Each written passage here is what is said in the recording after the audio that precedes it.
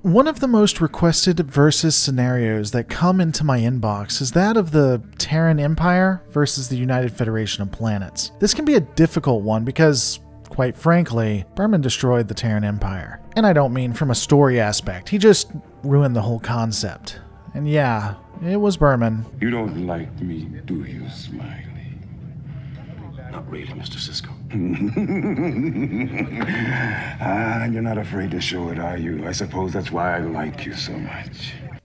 Stay mad. But I'll do my best to bring everything together. So there are a few things that we'll have to accept. Thanks to Deep Space Nine, we won't be looking at a war between the Terran Empire and Starfleet in the 24th century. We'll be looking at it in the 23rd. From everything I've observed, the Terran Empire has technology that is either on par or superior to that of Starfleet at this point. Report on technology. Mostly variations in instrumentation. Nothing I can't handle. How and why it's only on par or slightly superior is interesting because we know that in the 22nd century, the Empire received the Defiant, but we'll say that they weren't able to massively advance due to the inherent crippling that infighting causes. And as we know, the Terran Empire is rife with treason. The vessels would also be similar in aesthetic. Thanks to Discovery, we also have a way for this war to occur in canon. From everything that is discernible, the Spore Drive not only has the ability to traverse space, but realities. So it's possible to jump from one reality to the other, from one universe to another universe. That said, this is where theorizing will have to occur, I'm afraid. For the purposes of the conversation, everything up to the destruction of the Emperor's ship has occurred. It will be this singular event that causes the Terran Empire Federation War, or Imperial Wars. Fire, Mr. Reese. Aye, sir.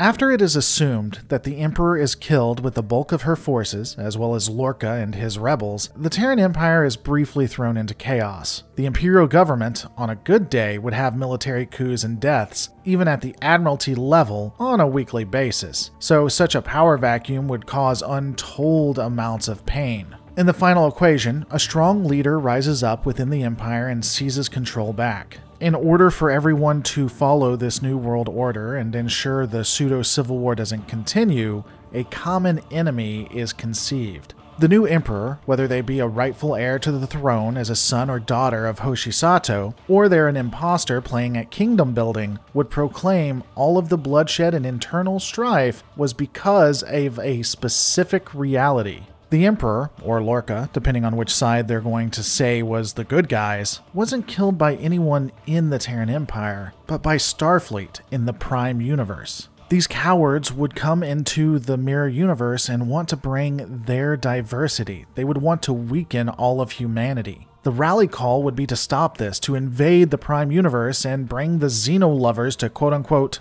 justice. As stated, the technology to invade the Prime Universe already existed, so the Spore Drive, as mentioned before, would be able to transport as many ships and troops as they needed from their universe to the other.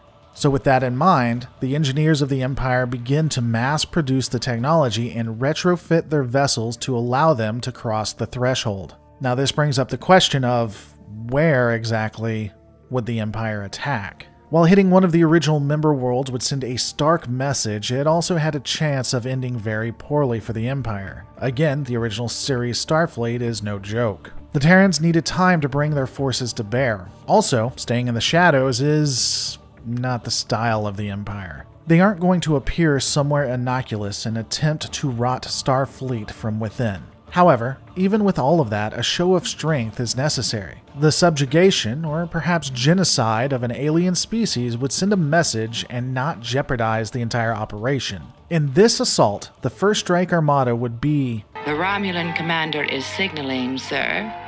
I'll put it on the screen. Vacation homeworld. I assume the initial fleet would involve Terran Empire Constitution class vessels supported by Miranda class. These initial strikes would overwhelm the defenses of the Cations. While I can't say exactly what they would decide to do, I could definitely see the new Emperor, and all of the Terrans really, removing at least half of the population to prove a point. that would send shockwaves across the galaxy. Unfortunately, while we are dealing with the 23rd century Federation, they are still the Federation. Ambassadors are dispatched to come to a peace agreement, and really this is just extra time for the Empire. Negotiations would ultimately break down as Imperial forces create a beachhead on the Cation homeworld, building stations and shipyards, all the while receiving more and more reinforcements from the other side. In the end, they begin to push out. On the topic of vessels, let's analyze ship maintenance for a moment. You want to end up like me, do you? I've absorbed enough delta rays to guarantee my grandchildren glow in the dark. They say for every year you spend next to one of these things, you lose a decade off your life expectancy. As stated, Imperial vessels are more powerful than their counterparts.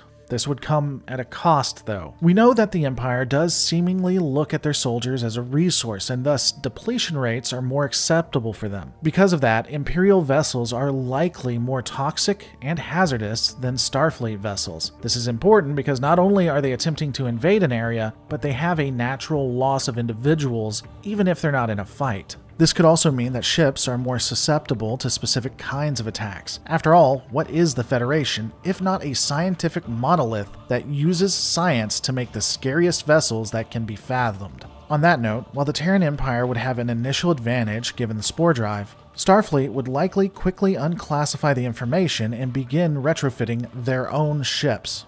So the first few months will be Starfleet at a disadvantage, but that would be quickly neutralized. At this point, I'm not comfortable completely saying how a war would go, though I may try to break that down at a later time. For right now, I think that the Federation would probably retreat to an inner circle, making it harder for spore drive attacks to be effective. They would then begin to push back in a counterattack, advancing in technology faster than the Empire ever could. Additionally, other governments like the Romulans and Klingons may take advantage and help form a coalition in order to destroy the Terrans. Though I could see both the Romulans and Klingons not ceding any ground won during the war, even if originally those planets belonged to the Federation. Ultimately, I believe the Empire would lose, but in the end, the Federation would as well. Starfleet would be far more weakened, and an opportunistic Romulan star and warmongering Klingon Empire would be able to gain significant land and political capital. Again, I may one day take the time to create an entire scenario, but I'm curious, how do you think these Imperial wars would go? Give me your detailed thoughts on how you would write the war in the comments below. And remember, in the end, all of our lives are a story. Make yours a good one.